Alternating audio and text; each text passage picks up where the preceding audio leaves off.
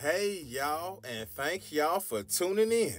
Now, if this is your first time, welcome. Now, if you've been here before, welcome back. Y'all, I am truly excited because we are going over the Steak Lover's Ultimate Steak Platter. And on this channel, the food is always the star, y'all. Now, we're going to take this steak platter to a whole nother level, y'all, because we are going to SOS this steak. Yes, you heard me.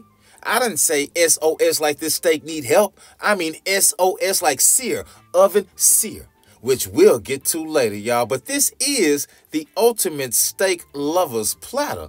So that means we need more than just steak.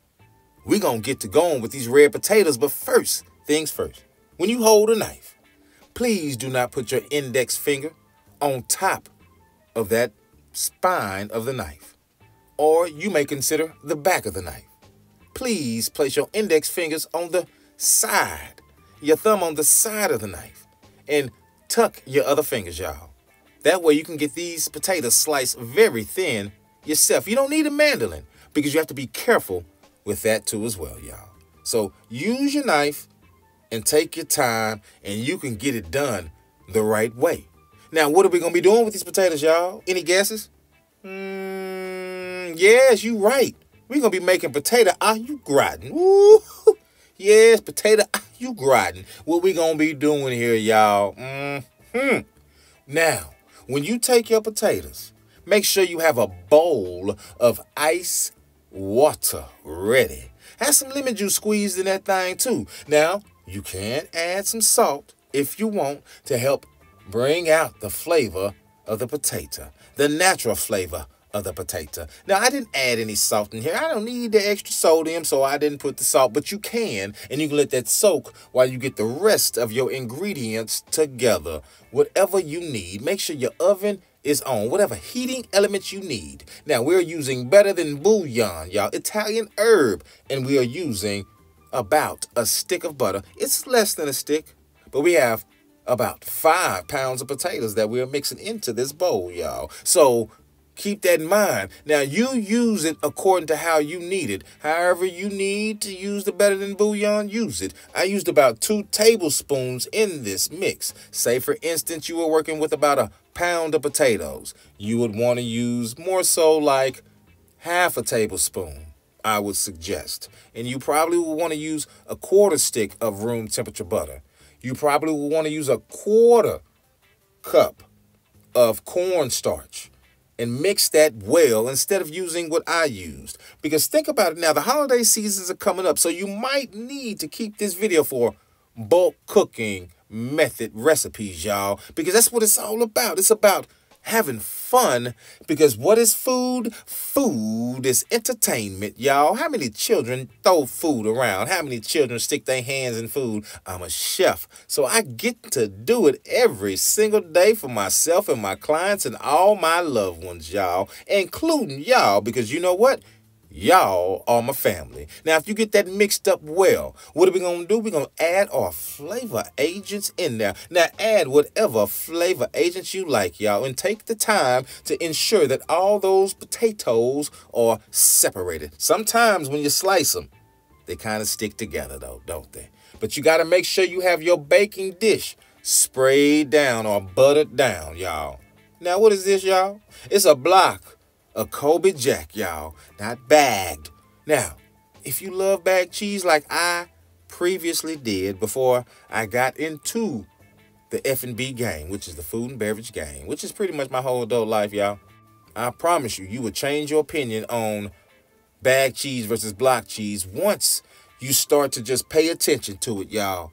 I understand that it seems that bagged cheese is cheaper, but it's really not. Because if you get that block cheese, you are going to be using the amount that you need.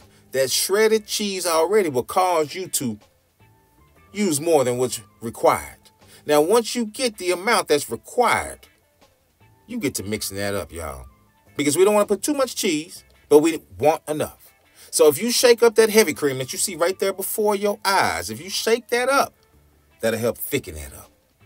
Now, since we added butter and cornstarch already, we're a step ahead. Now we don't have to add it in here. It's already in there. So make sure when you add this, if you were just doing a pound of potatoes, you would probably want to use maybe more so like 3/4 a cup of milk, depending on your dish. All right, because I used about 2.5 cups of heavy cream to 3 cups of heavy cream. Now make sure you mix that well, y'all. Now, on to the steaks, y'all. Notice I have these steaks in a bowl instead of on a cutting board, on a sheet tray, on a flat surface, because everybody don't have a flat surface. I'm showing you, use a bowl, y'all. If you don't have enough space, just grab a bowl and rub them steaks down with that beef base. Make sure you rub it in good. You don't take a lot of beef base, y'all. It takes a little bit of beef base. So use whatever you have. Use that bowl if you don't have the counter space, y'all. Use it. All right? It is okay to do so. And get to seasoning it up. Move the next steak to the top. But if you got counter space, then go on ahead and get your sheet tray. Get your grate. Keep whatever you need to get it going, y'all. And that is butter. Not margarine, but butter. Now, I can't believe it's not butter, but butter. It's butter, y'all. I am taking the butter that comes from the cow. All right? And I am putting it back onto the cow. You would be surprised how this butter adheres, and it goes much better than the oil does. Don't drown your meat in oil, y'all. From chicken to whatever your protein source is, don't drown it in oil. No. Rub it down in that butter. Add whatever flavor agents you like. Let that sit for about 15 minutes if you have time. Now, I'm doing all this in advance before my stomach starts touching my back, y'all, okay? So I let it sit for 15 minutes. And after I let it sit, I seared it. Ooh, did he put the seasoned side down first? Yes, I did. Why was I able to do that? Y'all, I was able to put the seasoned side down first because I buttered the steaks. And I had butter in the skillet. And when I flip this skillet, you will see more of the seasoning will be on the steak than in the skillet at the end of it all. And notice I'm seasoning this side of the steak that's buttered up already too. That's what it's all about. And we are going to sear this on high heat in a cast iron skillet. I seared this one side. The video is sped up, but I seared this one side of the steak, y'all, for about 5 minutes. And then I flipped the steak, y'all, and I seared that side for about 1 minute. That's it. And I put the second steak down, and I was redundant, meaning I did the same exact thing I did to the first steak. High heat, and then I cut it off. And then I flipped the steak, y'all. So the first steak seasoned up like this right here on high heat, and then I flipped the steak and I cut the heat off, y'all. It's okay to play with your heat elements, y'all. It's okay to do so because we are searing this steak 1 minute, 5 minutes, 1 minute. And immediately tossing down those onions, y'all. Them red onions. We getting those red onions in there. All right? So you done seen red potatoes. Now we got red onions. And they working on high heat in that same skillet right after the steaks got pulled up. Them red onions got dropped down, searing in that butter. And I'm getting everything else in line and in order to show y'all. Sear Oven Sear, y'all. SOS, y'all. You have seen the first step. The first step. Now, those steaks, y'all, they rested 15 minutes after I buttered them and I seasoned them. They sat for 15 minutes at room temperature. And then we seared them on high heat 5 minutes on one side. We cut the heat off, flipped the steak. 1 minute. Pulled it off. Cut the heat back on. Because we want to ensure we are being redundant. I could have left the heat on low, but no. We need to cut it off. Cut it back on high.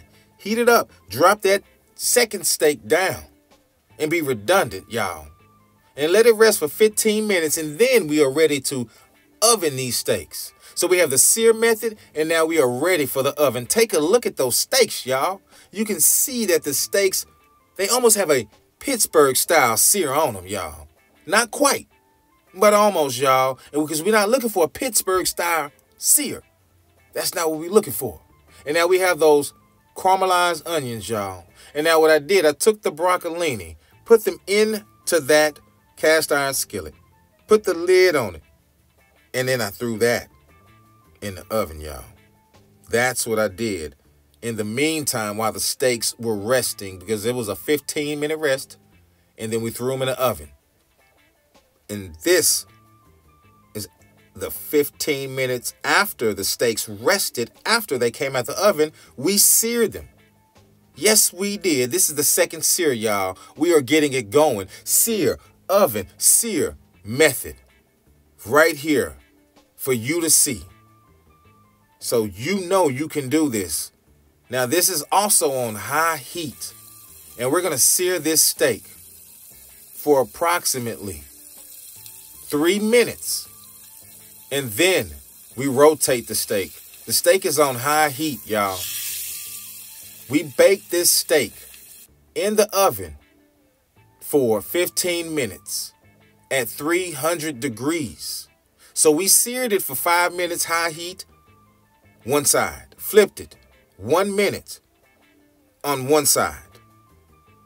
Then we baked the steaks, y'all, 300 degrees, 15 minutes.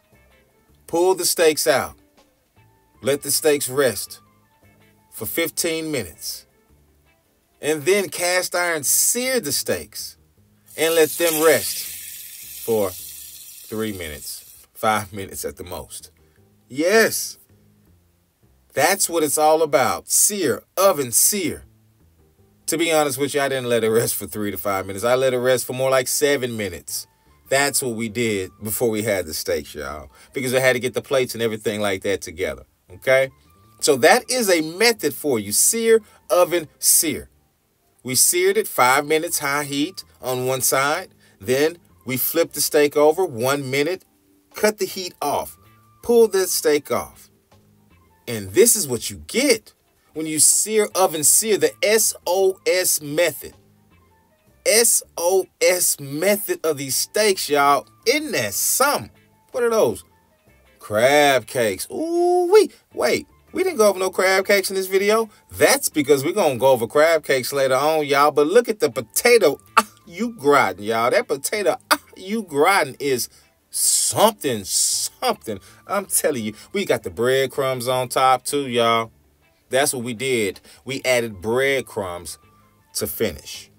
So we cut the oven up after we added the breadcrumbs to brown it. And then we cut the oven off to make sure we didn't burn the breadcrumbs. And we left it in the oven with the oven cracked while we finished doing everything else that needed to get done. Look at that, y'all.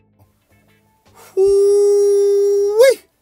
That looked good there. I'm telling you all, just think about serving this to your family. Think about serving this at a catering event. The holiday season is upon us, and this is something you can serve your family, your friends, your guests, your clients. They will feel like they're at a restaurant. All you need to do to serve it like this is get you a sheet tray. Get you some parchment paper, not wax. Get you some parchment paper. Lay it out and serve it. That's what this is. This is on a sheet tray, y'all, and parchment paper. And we ate it just like this. Yes, we did. The parchment paper won't tear when you cut it with a steak knife, y'all. And to feed your family feast style like this is something. Or just lay out some butcher's paper on the table and just drop this on the table. That is what you get when you get the SOS method in a steak, y'all. Cook it just like I said, and you'll get this, y'all. If you feel like it's something that we missed, let us know, and we'll add it to the playlist, y'all. Now, y'all be sure to like, comment, and subscribe, y'all. I don't say that much in my videos. And it's for a reason, because if you're going to do it, you would have done it by now. It's no reason for me to tell you to subscribe, but we are trying to be in your browser section, in your up next section, y'all. So be sure to like, comment, and subscribe. And we'll see y'all on the next side.